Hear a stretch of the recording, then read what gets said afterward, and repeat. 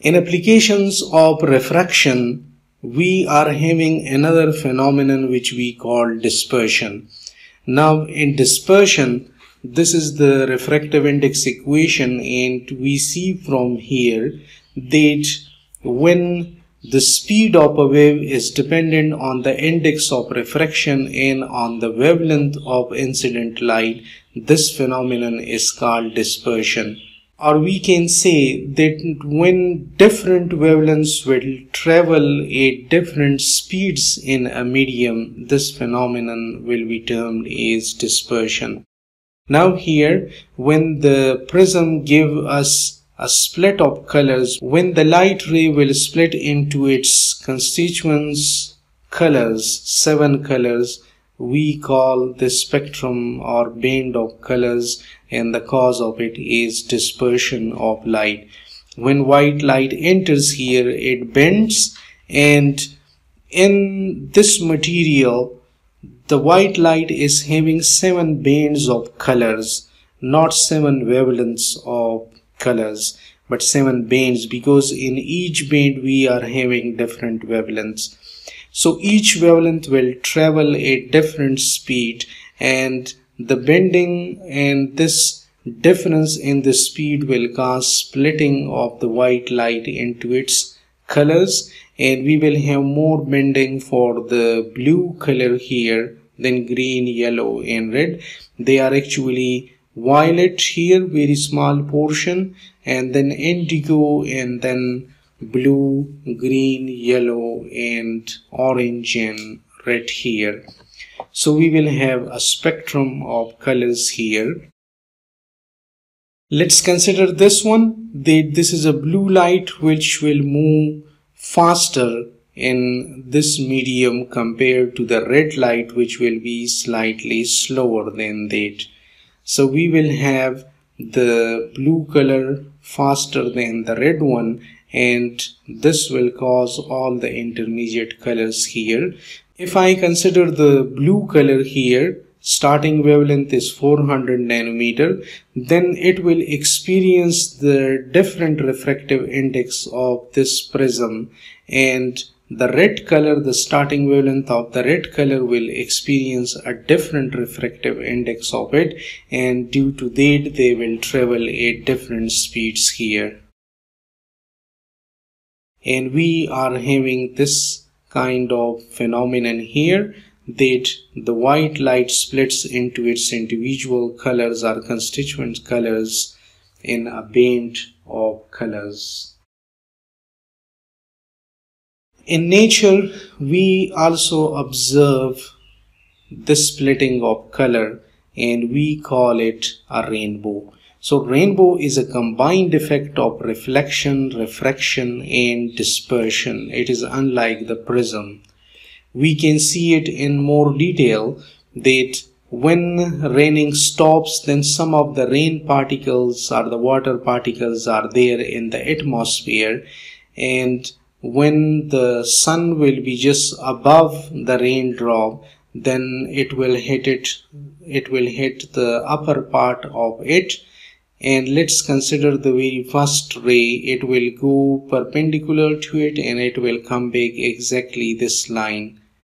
Similarly, when a slanted ray will come in, then at this point it will cause some refraction, and when it will hit here, total internal reflection will occur at this point, and it will reach here and another refraction will occur. So for a light ray we are having 2 refractions and 1 internal reflection when the upper part of this raindrop is hit. Similarly the third, the fourth and so on. They are actually infinite number of rays, but for our mathematical calculation or our understanding we are considering very few here.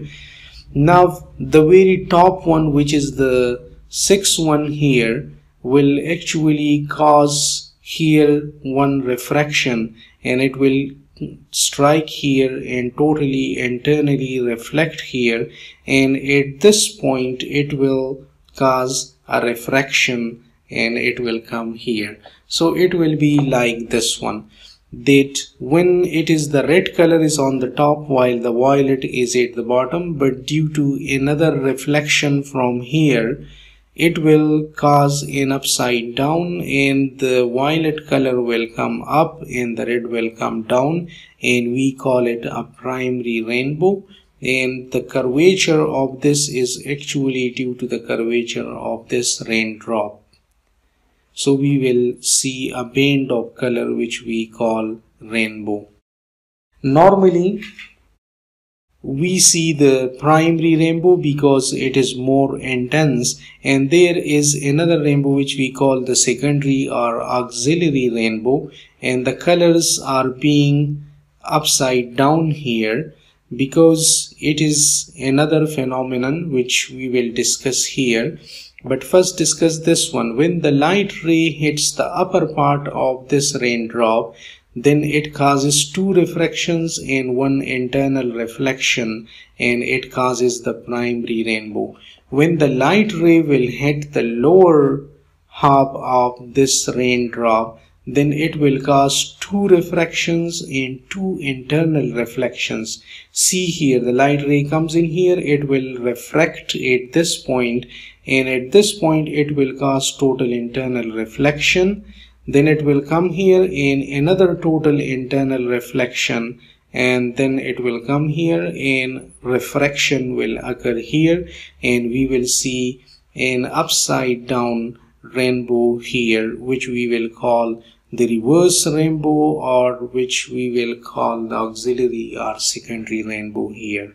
Another thing that we are discussing in the applications of refraction is the compression of waves when they go into another material. Means when the light enters from a rare medium into a dense medium, then compression of waves occur, or the speed of wave is reduced and the waves are compressed, and when they leave the material they follow exactly the same path and the same speed.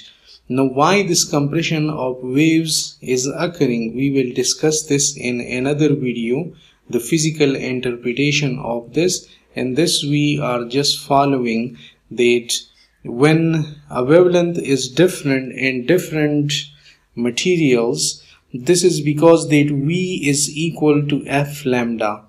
Now we say that velocity is reduced in another medium, then on this side either frequency will be reduced or lambda will be reduced or both will be reduced. So we will have to see this thing that since F is the same in any material as it is in vacuum, why the frequency remains the same? Because frequency is the number of cycles per second of the wave. So the waves arriving per unit time means to the boundary of the medium will be equal to the waves per unit time leaving the material. So there will be no destruction of the waves at the interface, and this says that the waves per second entering will be equal to the waves per second leaving. So we will say that inside the frequency will also remains constant as well, while it is the wavelength that changes. So correspondingly, when F is constant and V is reduced, then it is actually lambda which is reduced, and the compression only occurs in wavelength. So when we will interpret this physically in another video, we will understand this thing more. Another application of refraction is the brilliance of diamond. We know that in diamond we see very beautiful colors and a shine. So the brilliance of diamond is partly due to its very high refractive index, which is 2.42, the highest in natural materials, and the diamond is cut artificially in such planes that the critical angle for it is very less, and total internal reflection is occurring at many places here in this diamond, which increase its brilliance. And the third is the dispersion of light is giving the multicolor spectrum here. So the diamond, when we see different types of planes or colors here, then it seems that it is inside the diamond, but in reality it is not inside, but these are the outer cuts of the planes here that seems to be inside. Now this is the industrial parameters or cutting parameters of diamond.